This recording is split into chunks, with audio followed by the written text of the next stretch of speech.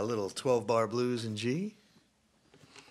I think some of the things that are different between jamming and the blues style and violin and some of the other ones that we touched on is I think there's going to be a lot more bending going on here.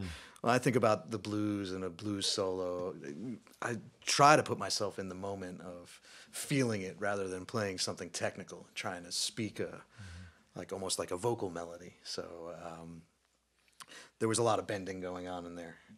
I can give some examples.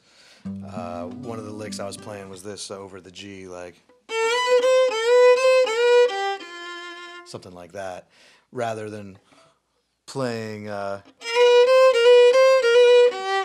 which would be more the classical or even the jazz sense of it. This is kind of a lazier thing, where it's like.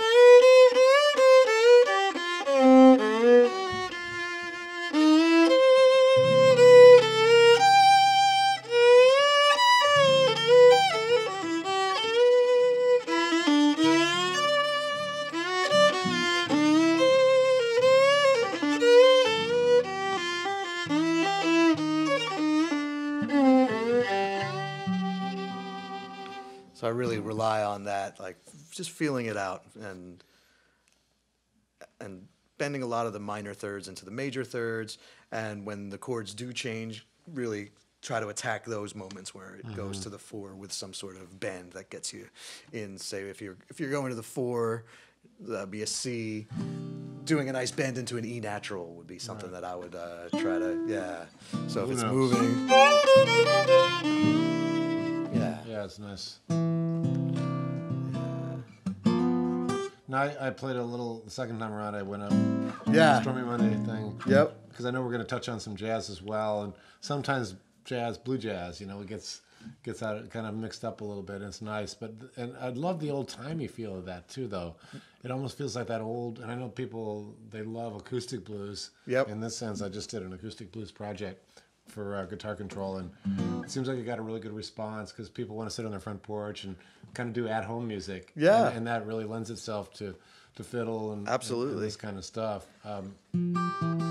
So if I'm a fledgling fiddleist, fiddler, and I want to, I've got a little bit of classical background, like a lot of people I think have learned to read and whatever, but I want to stretch out, I want to get loose. Right. And I want to get lazy and messy with my notes and blue and expressive, which I think is what the blues is all about. Tell a story. It seemed like you were telling a story there. That's what I was trying to do, I was feeling like, wow, where's he going with this? And all of a sudden, kind of longing and some cool, which is why I think people love the blues. Yeah. It's not in a hurry. It's sometimes it'll stay somewhere and just kind of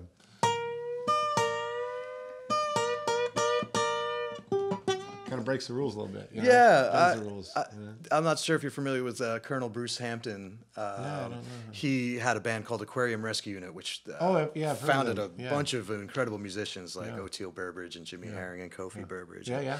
And all of the guys that he would hire on his gigs would be these virtuosos on their instrument. And then he would have them what he called unlearning. And you forget everything that you ever learned. Wow. And dummy it down. And then go back in with just that feeling. You have that knowledge inside you. Once you learn your instrument, you've got that knowledge. You spend time on this DVD and you know your